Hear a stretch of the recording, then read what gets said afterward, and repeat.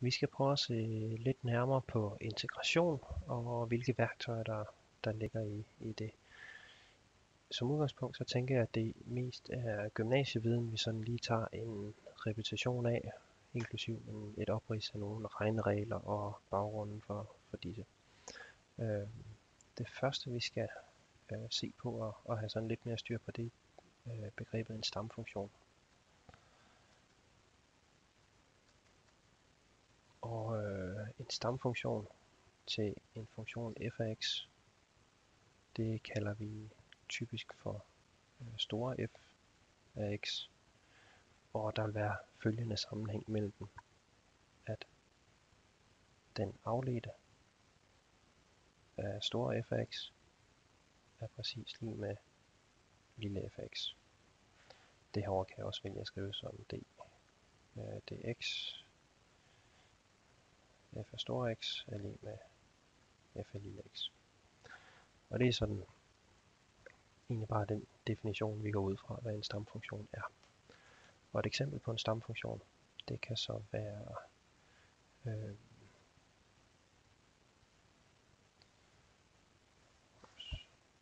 der står et eksempel der. Hvis vi ser på funktionen f af x lige med 1 over kvadratroden af 1 minus x i anden, så en stamfunktion til den, det vil være store f af x lige med sinus i minus første til x. Og det er det, fordi differentierer man sinus til minus første,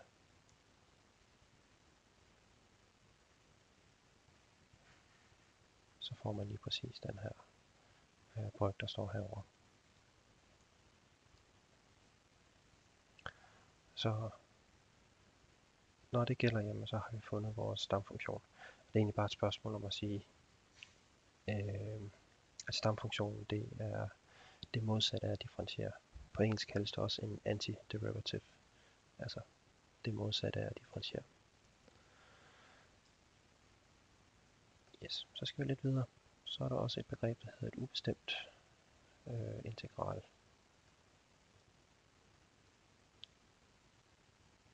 Og det er integraler, der ser ud på den her form.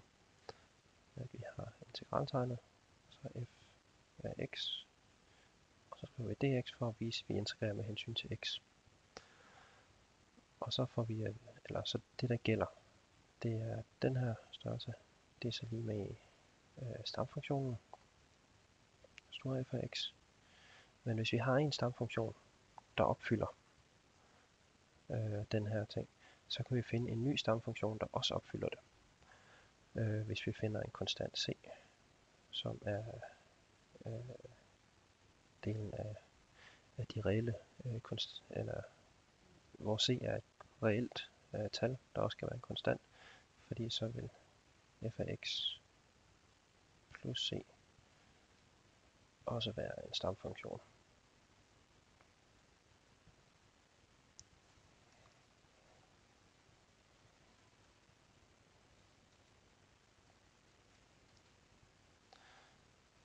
Til vores funktion f af x. Og det kan man se ret let, for hvis f mærke af x, det skal jeg skrive lidt anderledes et øjeblik. Så hvis d, dx, så har vi store f af x,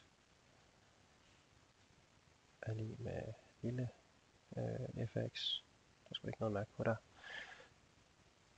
Og vi så lægger en konstant til på den ene side, så må jeg få følgende. Vi differentierer store f af x plus den her konstant. Det skal så meget gerne stadigvæk være lige med f af x, lille f af x.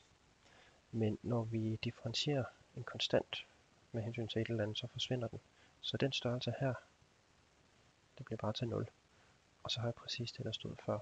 Så er f af x en stamfunktion, er store f af x en stamfunktion til lille f af x, så store f af x plus en konstant også en stamfunktion til lille f af x.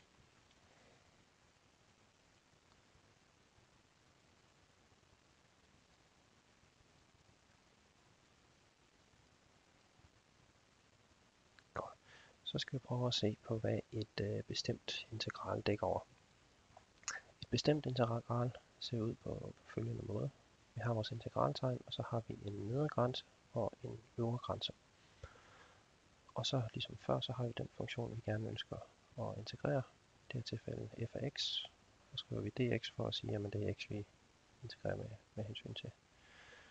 Og den måde, vi så finder ud af værdien af det her bestemte integral, det kan vi nemlig gøre. Det er på følgende måde. Vi skriver lige, at vi har fundet stamfunktionen, stor f af x. Skriver ind i firkantede parenteser, sådan her. Og så foran har vi x lige med b og x lige med a forneden.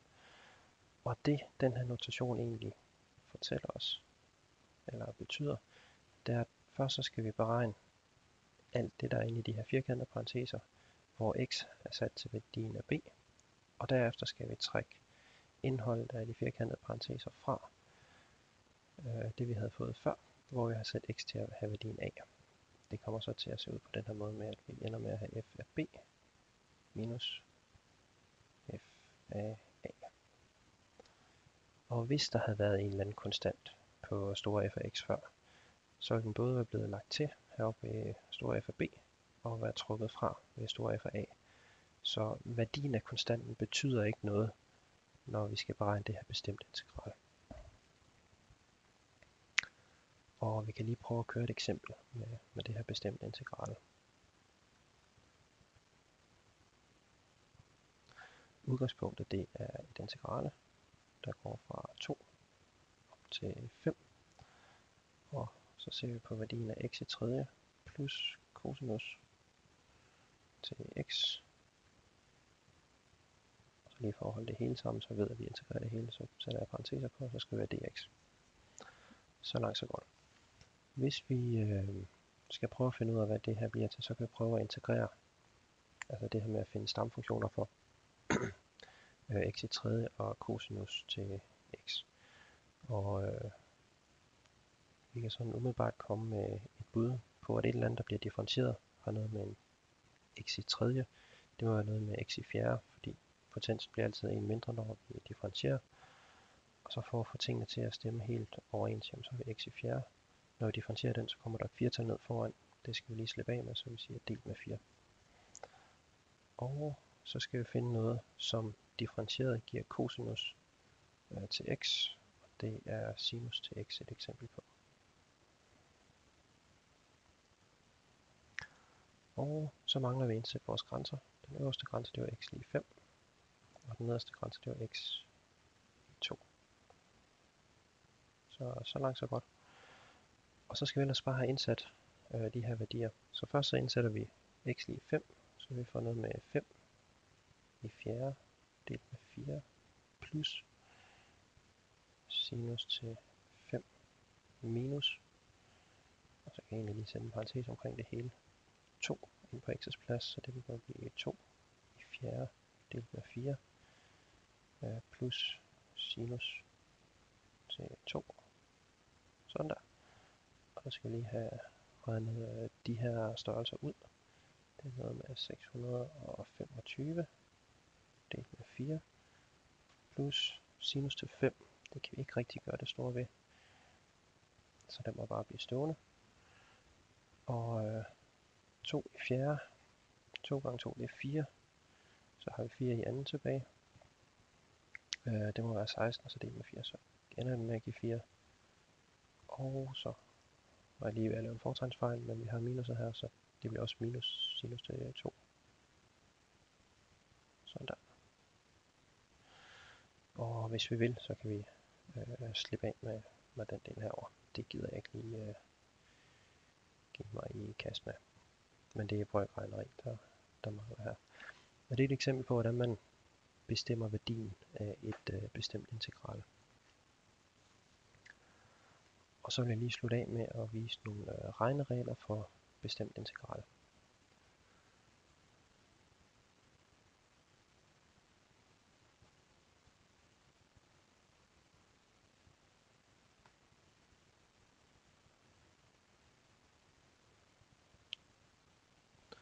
Sådan der. Og det hører så til teorem 3 på side over 306 i Adams kalkulus.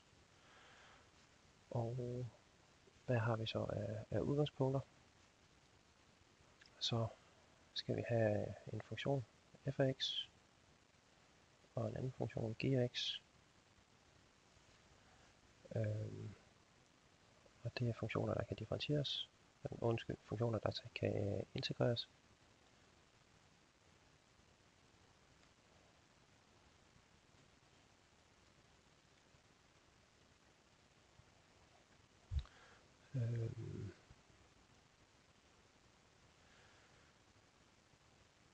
Yes. Og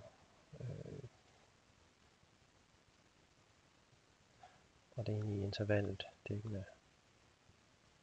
Og så har jeg 3 punkter dækkende A, B og C. Og lad os så prøve at se, hvad der kommer til at gælde. Jeg tror ikke, vi skal have brug for mere. Det første, der gælder, det er, hvis du integrerer noget fra A op til A, altså har samme start- og slutpunkt integralet af din funktion f af x, så giver det værdien 0.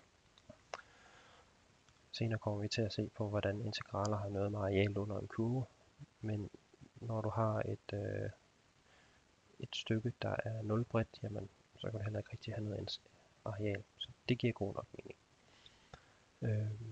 Det næste, vi skal prøve at se på, det er, hvis man har grænserne A og B. Man har den her f af x dx.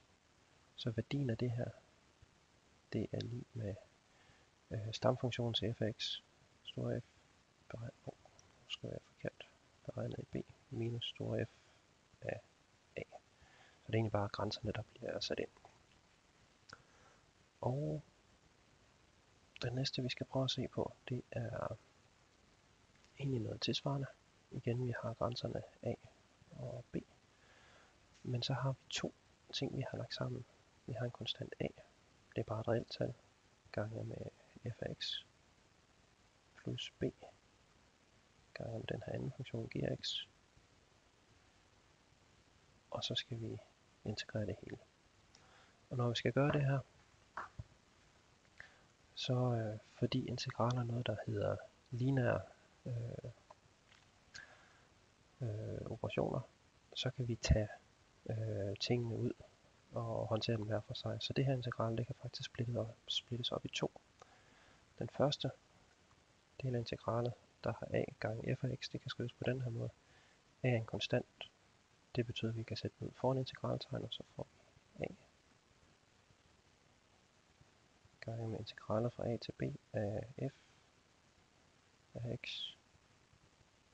dx plus, vi skubber lige tavlen lidt, tilsvarende for b, også fra a op til b af g af x.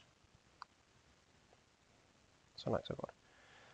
Og det er fordi, at integralet, jamen, integrerer du en sum, jamen, så er det det samme som at integrere alle elementerne af summen, og så lægge det hele sammen bagefter. Så her havde vi en sum af a gange f af x plus b gange g af x. Det splitter vi så op til og så de her to ting hver for sig.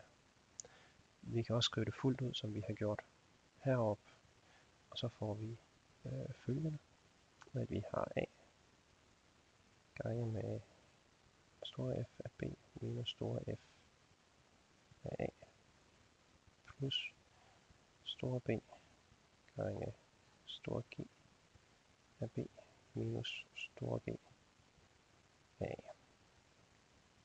Så det er egentlig bare to måder at gøre det samme på.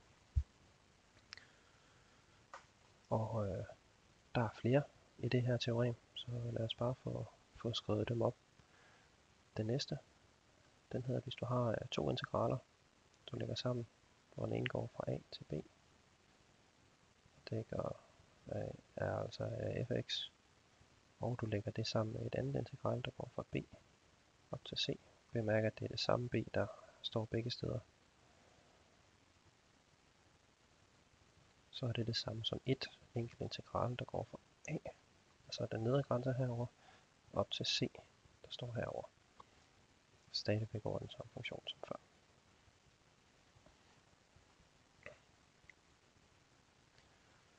Og vi kan lige fortsætte. Så hvis man skal se på den numeriske værdi af et integral, det er ikke så tit vi kommer ud for det, men det kan ske.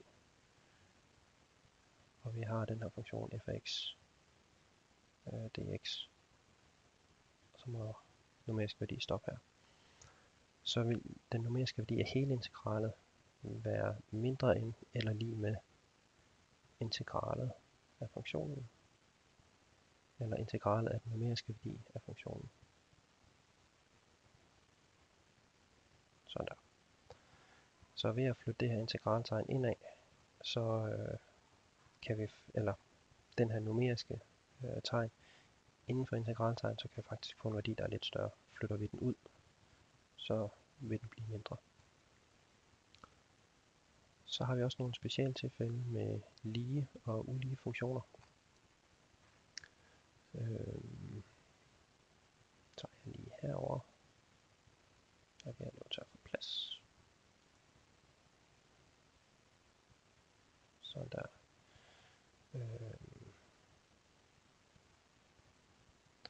Først siger vi lige, at f af x er en ulige funktion.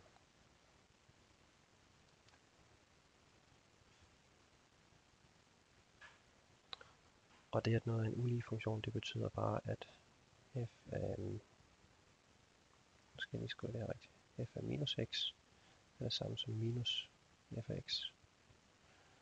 Det er definitionen af, at noget er en ulige funktion, og det skal så gælde for samtlige x-værdier. Så vil det her integral fra minus a op til a,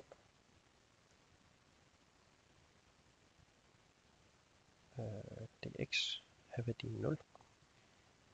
Og det vil det, fordi man kan skrive om på en lidt speciel måde. Vi starter med at splitte det op i to integraler, et fra minus a til 0 af f af x dx plus, og så fra 0 til a, og så af f af x dx. Og så kan vi ellers prøve at se, om vi kan ændre lidt på det her. Det her integral, det kan vi også skrive lidt anderledes, fordi det går fra minus a til 0. Vi kan også bytte om på rækkefølgen det her interval, så det går fra 0 til a, og så f af minus x. Så vil den første del her have samme værdi, og så lægger vi det her over til 0 til a, og f af x, og dx. Og hvis vi så anvender, at f af x er en ulige funktion, så kan vi tage det minus, der står herinde, og flytte ud foran. Altså får vi et minus 0 til a, f af x, dx plus, og så samme integral 0 til a, fx dx. Det er en størrelse. Minus en størrelse plus præcis samme størrelse. Det må give 0. Og den sidste vi skal have fat i, det er hvis den her størrelse f af x er en lige funktion.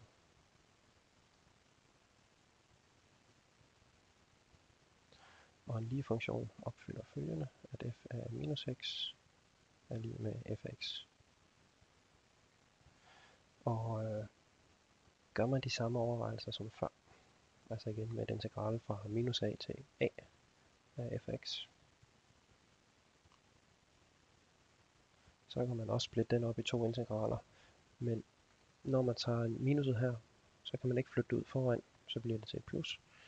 Og så ender man med at have 2 gange integralet af fra 0 op til a af den her funktion f af x.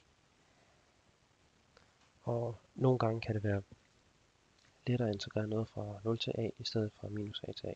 Så derfor kan man lave den her omskrivning. Derfor kan man have glæde af den her omskrivning.